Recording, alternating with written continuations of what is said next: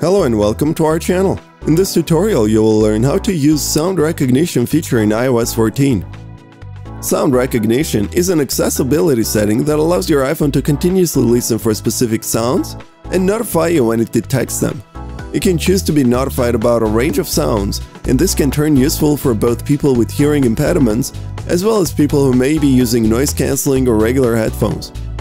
To set it up, go to Settings, Accessibility, Sound Recognition, and turn it on. Below, tap on Sounds and enable the ones you prefer. You can also add sound recognition to Control Center. Go to Settings, Control Center. Tap plus next to Sound Recognition. Now it's available in Control Center for instant access and tweaking. Once you've turned on the sound recognition, you'll receive an instant notification every time your iPhone detects the selected sounds. While this feature works pretty well, please do be wary of your surroundings. What do you think of this newly added feature?